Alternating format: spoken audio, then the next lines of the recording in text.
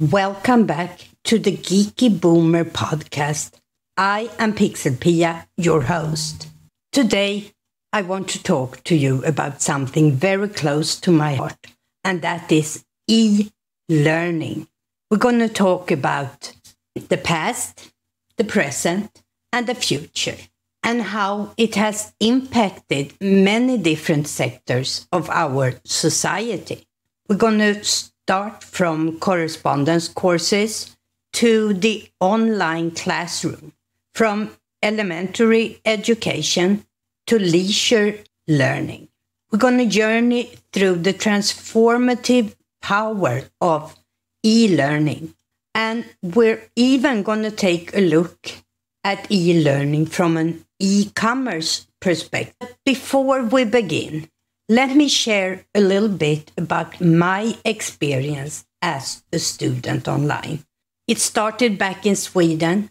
I have been teaching for 10 years, and the internet started to really develop and had a lot of possibilities from a teaching perspective. The year was 1999 when I took my very first online course.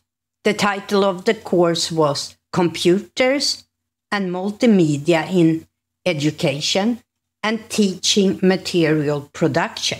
It was mainly an online course, but we had 2 weekends where we all gathered up in the northern Sweden at Umeå University. 1 weekend at the beginning of the course and 1 weekend at the end where we all presented our project. The time for the total course was 1 semester, and it is equivalent to 7.5 US university credits. Some of the goals for this course was use internet for search, collection, and compiling data, use email and computer conferencing systems in various educational situations, design of computer applications, tools and methods for creating interactive multimedia documents, and the computer as a teaching aid. This first course, it made me want much more. And my next course was in 2000. This time, it was a course named To Tutor and Change Through ICT, Information and Communication Technology. This course was focused on the pedagogical and methodical use of internet, primarily in the elementary classroom. It was equivalent to 3.75 US credits and was 100% online. We used discussion boards, chat rooms, online conferences, and exchanged a lot of materials between students at its base. This course was in the south of Sweden at Kristianstad College. At the same college, I also attended a very short course, only 20 hours, the year after. And this course was called Think Quest, Create and Learn on the Internet. And it focused on using resources from the Internet, create and communicate on the Internet, and how to tutor students in project work. I have taken leisure courses as well. And the very latest one I took was at the Umeå University in Sweden, even though I have already moved to the US. The reason I took it at the Swedish university is that as a Swede, I have the privilege of having cost-free access to college and university courses. This course, which I took just for my own leisure learning, was Web Design Basics. And this was also a 1 semester course equivalent to 7.5 US credits. My latest and biggest investment was when I moved to US and realized that to be a teacher here, I needed to go back to college. So I did my whole teacher's degree between the year 2007 to 2011 at Western Governors University, WGU. This was, as I said, my biggest online investment, both in time and money. And this was a very different experience from the courses I had taken earlier. And I might do a separate episode on this podcast just about that experience. So now you have an idea on my personal experience. Let's now move back in time and take a look at how we ended up where we are today.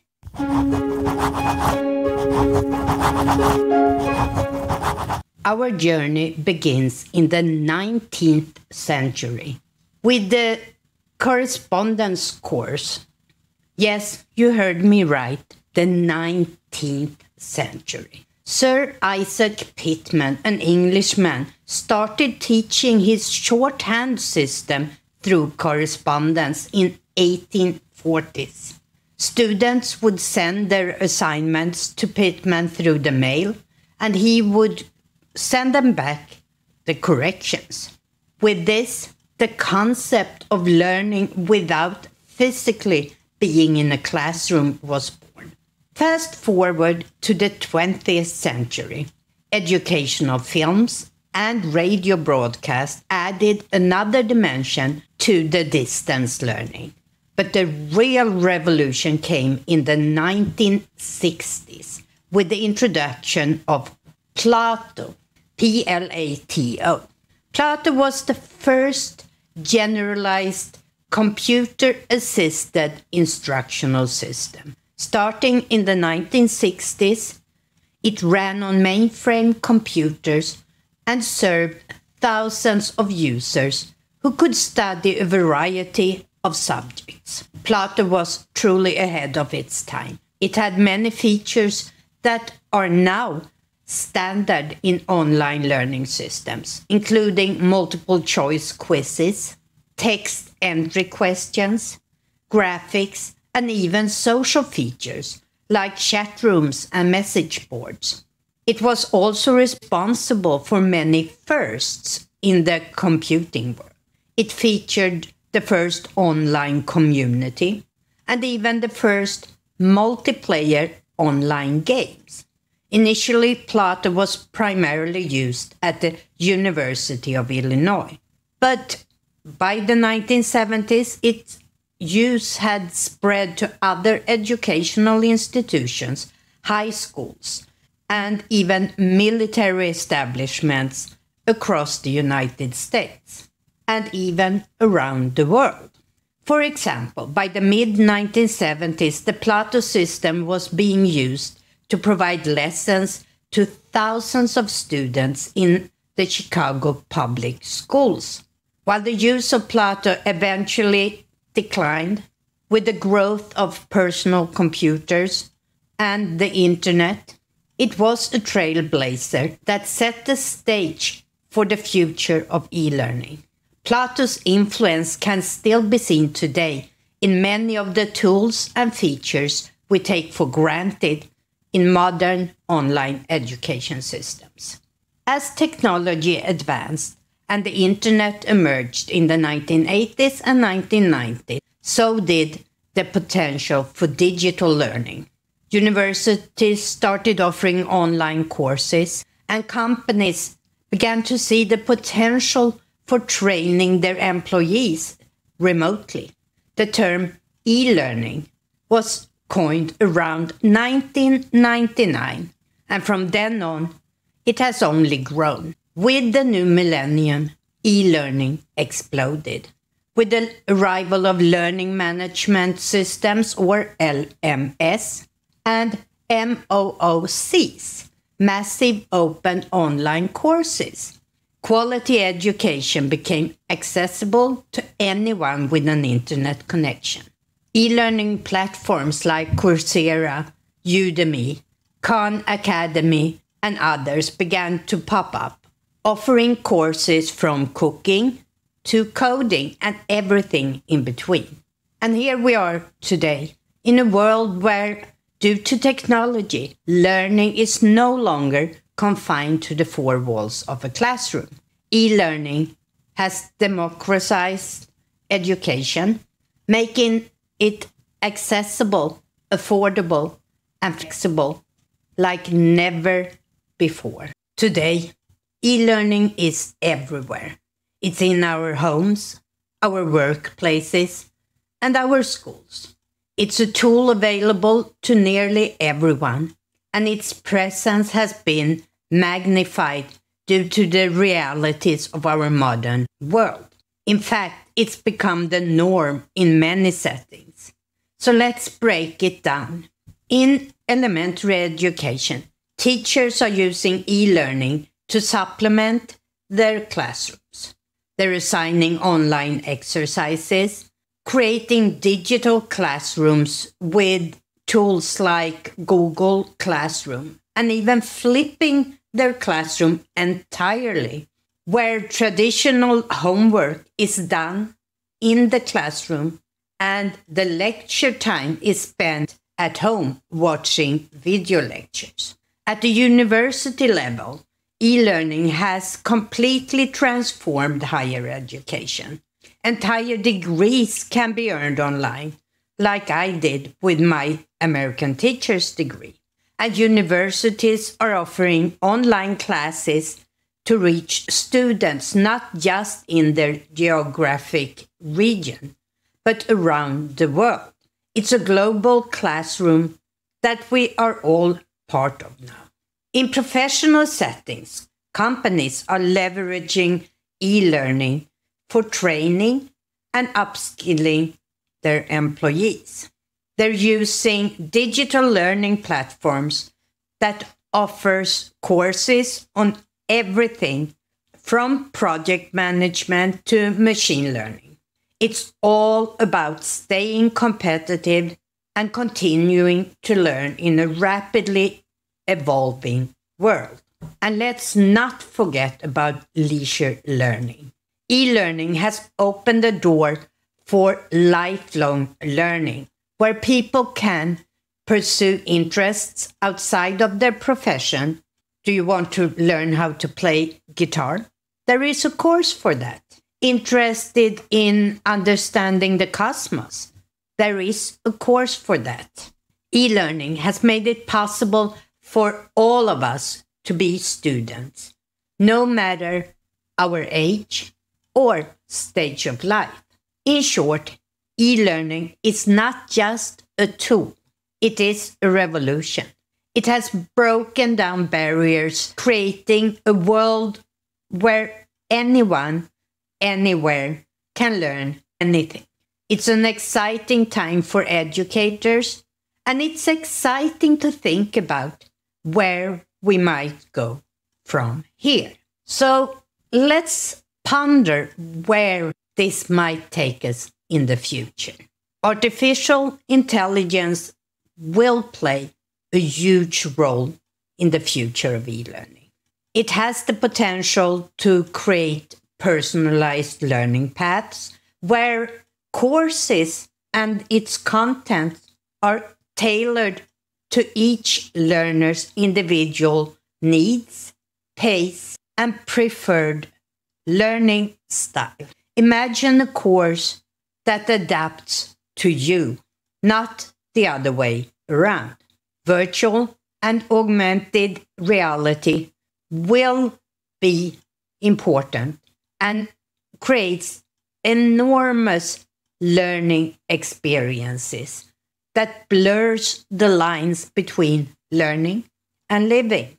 Imagine learning history by walking through a virtual reality version of ancient Rome, or understanding anatomy through a 3D interactive representation of a human body. Big data is another frontier in e-learning. With so many students learning online, there is a wealth of data about how people learn, what they struggle with, and what techniques are most effective for online learning. This data can be used to constantly refine and improve e-learning courses, making them more efficient and more user-friendly. And looking beyond the technology, there is also a trend towards lifelong learning. The idea that learning ends with school is becoming outdated. E-learning platforms are making it easier for anyone to learn new skills, pursue an interest, or stay intellectually active throughout one's life. The job market is evolving rapidly, and continuous learning is becoming necessary to stay relevant. And finally, we see a future where education becomes more democratic. E-learning can reach across geography, economy, and social boundaries to provide quality education for all. As internet access continues to expand, we hope to see more opportunities for learning reaching every corner of the globe, if a globe has corners. Well, I can't predict the future, but one thing is clear. E-learning is here to stay, no matter what form it will take in the future. Its potential to transform how we learn is immense, and I, for one, are excited to see where this journey takes us.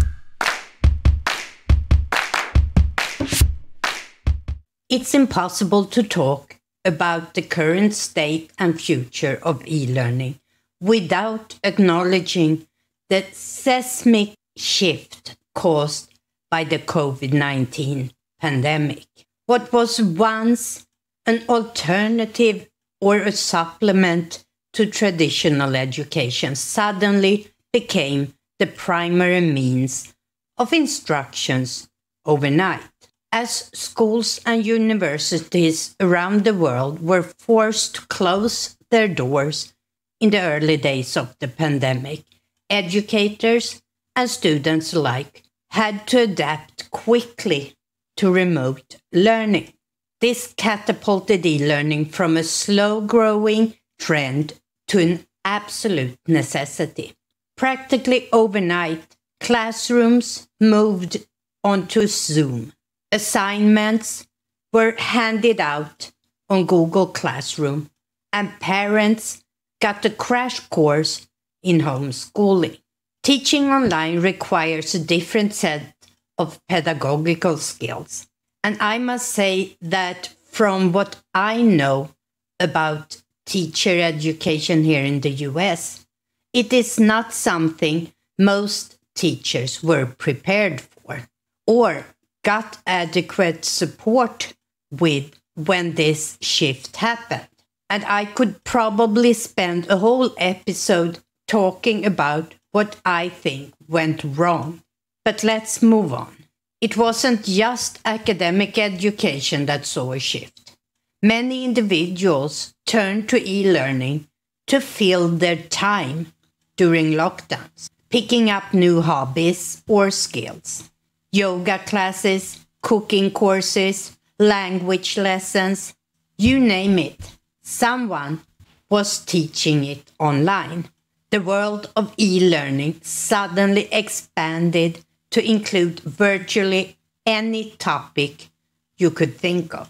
This shift wasn't without challenges. There was a stark digital dividend that left some students struggling to access online learning resources due to a lack of internet access or suitable devices.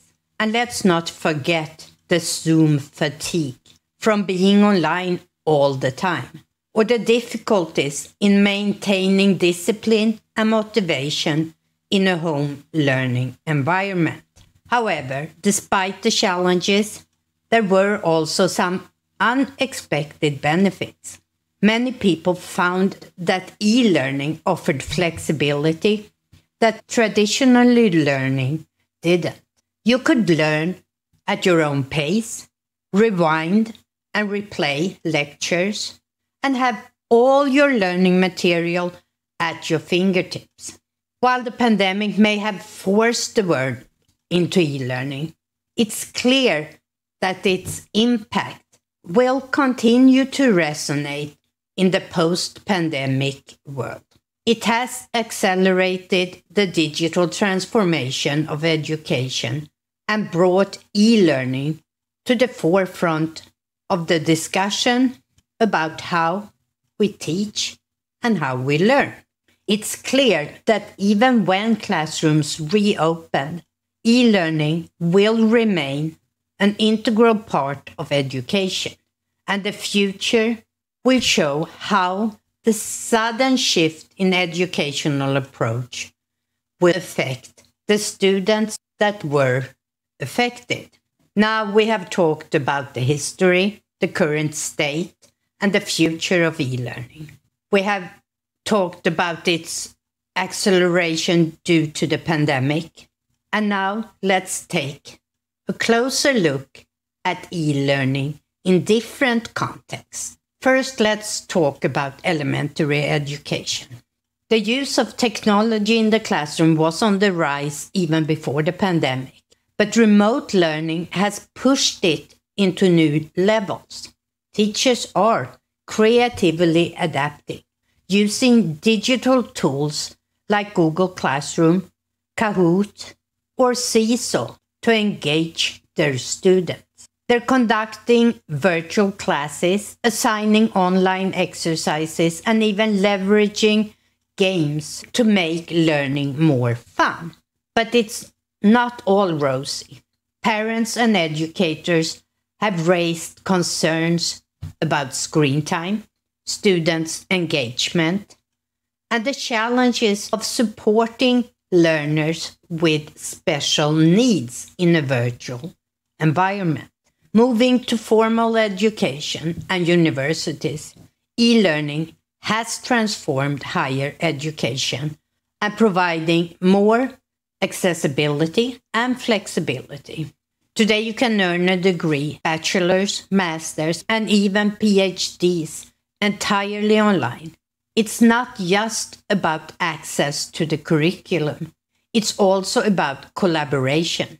Online discussion forums, group projects, and virtual office hours offer new ways to engage and to learn. But as with elementary education, there are challenges, like the need for self-discipline, maintaining academic integrity, and creating a sense of community. Finally, let's discuss e-learning as leisure learning. It's a new world for lifelong learners. From mastering photography to understanding astrophysics, the internet is a treasure trove of knowledge. Platforms like Masterclass, Skillshare, and Coursera offer courses in a wide variety of topics, making it possible to pursue new hobbies or interests at any. It's truly an enriching era where curiosity doesn't have to end when formal education ends. In all these contexts, it's clear that e-learning offers tremendous opportunities. It allows for personalized, self-paced learning and make education accessible to a wide audience. But it is also important to acknowledge the challenges and continue working towards solutions so that e-learning can truly be a powerful tool. And to truly appreciate the impact of e-learning, it's important that we look at both advantages and drawbacks from multiple perspectives. So let's dive into the pros and cons from the view of educators, students, parents, and employers. Let's start with the pros. For educators, e-learning provides the opportunity to reach a global audience, not just those who can physically attend a class. It allows for flexible scheduling and flexible locations. And it offers a chance to experiment with new teaching methods and technologies. For students, they stand to gain immensely from e-learning. It offers flexibility to learn at their own pace, often with the ability to pause, rewind, and replay. They have access to a vast variety of courses from traditional academics to unique interests and hobbies. Parents can see the benefits of e-learning, especially during the pandemic. It provides an opportunity for their children to continue education in a safe environment. And it gives the parents a chance to be more involved in their child's learning process. For employers, e-learning is a cost-effective and efficient way to train employees. It can quickly disseminate information across large organizations and allows for tracking and monitoring of employee progress. But it has its cons. Educators face challenges such as engaging students in a virtual classroom, dealing with technical issues, and adapting to new technologies and new teaching methods. For students, e-learning can sometimes lead to a feeling of isolation and lack of motivation.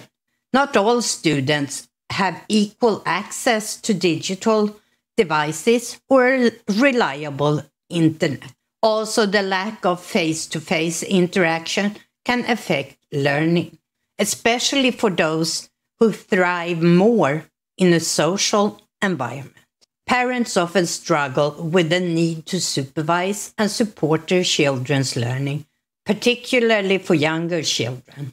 Additionally, concerns about excessive screen time and ensuring a balanced lifestyle for their children are major issues.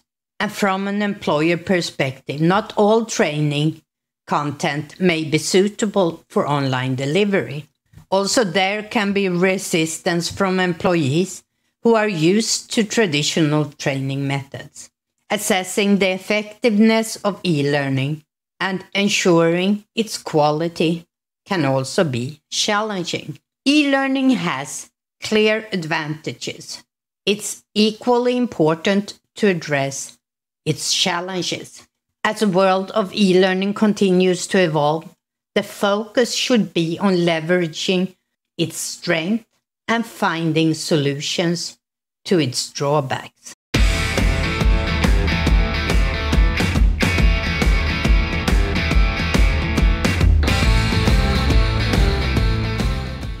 We have looked at e-learning from several perspectives so far, but there is one more angle that I want to talk about, and that is e-learning as a business.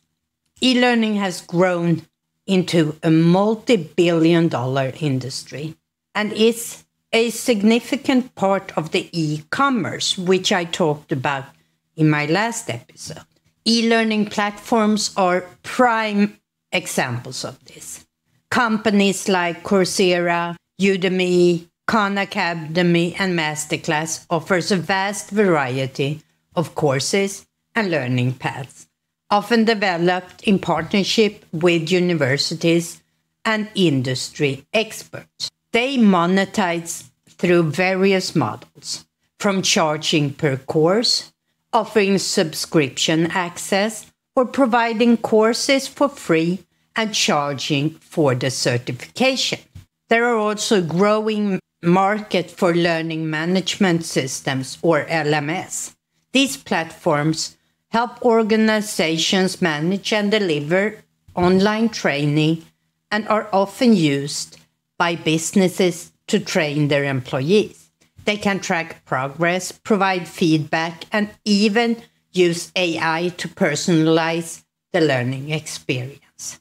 Beyond this, we see business leveraging e-learning for their own workforce training.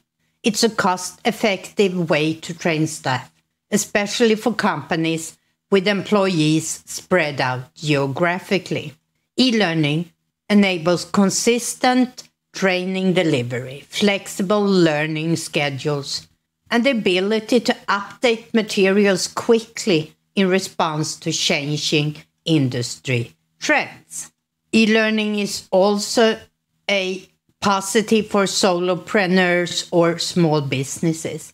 If you have a specific skill or knowledge, you can create your own online course and sell it, reaching a global audience. Platforms like Teachable or Kajabi make this easier than ever.